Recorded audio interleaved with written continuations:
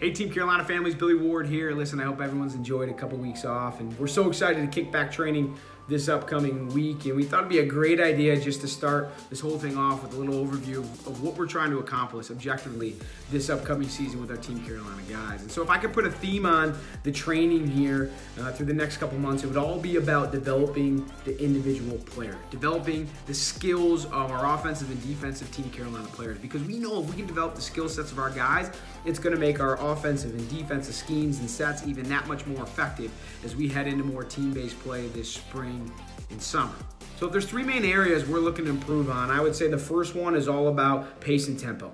You know, as we reflected on the fall, we felt like we could get crisper in our transition play, crisper in making off-ball cuts, crisper in our dodging, faster and a higher tempo in how we're trying to beat people. We felt like we could be better at getting to, as defensive players, getting to offensive players and breaking down and directing them accordingly. So all of our language will be centered around, hey, how do we play this game in a controlled but more upbeat, faster tempo with the things that we're trying to do. And the second area we're really trying to build on is what we call play with the ball. So offensively, that's with the ball in your stick. How are we beating people? How are we getting past people and creating advantages for our offensive group? Defensively, that's all about defending players with the ball. How are we breaking down, directing, contact, and positionally so we're able to defend players? And the third and final thing we're really trying to build on is this idea of moving without the ball, playing without the ball. Offensively, how are we getting out of each other's way? How are we making hard cuts so we're creating space for ourselves and for others? Defensively, right, that's all about communication. How are we ready to go from a slide standpoint? And all the things that we know are important schematically for a defensive group.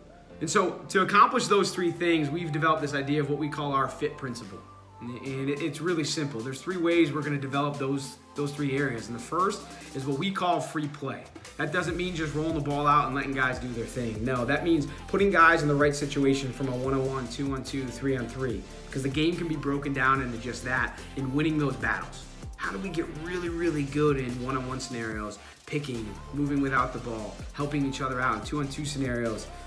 And then from there, it's the I piece of FIT is instruction. How do we provide the best possible instruction? And our goal here is to make the training process at Team Carolina unlike anyone or anything that you can get anywhere else, right? It's to make training the best part of our week, the hardest part of our week, so when our guys eventually get back into games, that they're prepared to play at the highest level. And that comes down to our staff being able to instruct and upkeep the tempo piece that I mentioned earlier. And the T of our FIT principle is all about touches. We know touches wins the game. It's exactly why we're integrating box lacrosse into the week for all of our teams. So, you know, there's two things that all of our teams are going to go through. They're going to go through training at Elon and more of our field-based activities like we did in the fall, but they're also going to go through box training. The quick rundown on box training is this. There is nothing that matches the pace, the touches, the repetition, the 1-on-1s and 2-on-2s that a player is going to get in the confined space of box lacrosse. The best part about Team Carolina right now is we also have a staff that can actually teach the game the right way. Guys like Coach Johnson and others who have played it at its highest level and are going to have the ability to instruct your sons appropriately, so they're actually learning the game of lacrosse and not just playing the game in a small space. You know, from there, we're also going to planning on integrating speed and agility to all of our work at Elon. You know, we believe in developing athletes, not just lacrosse players, but developing our boys athletically.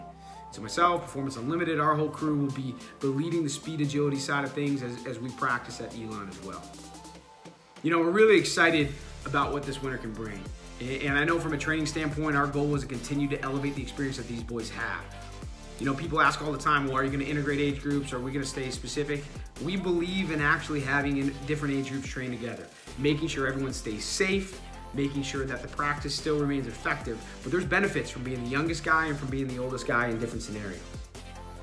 All of our players are going to work with our coaches, get to know our coaches, understand our coaches. Yes, they're going to be spending time with their team-based coach, but they're also going to be spending time with myself, Coach Reyes, and the likes of all of us that are integrating in different parts of the field and working with different teams. We believe that's important. Each of us brings a different area of expertise and personality through our lacrosse experience.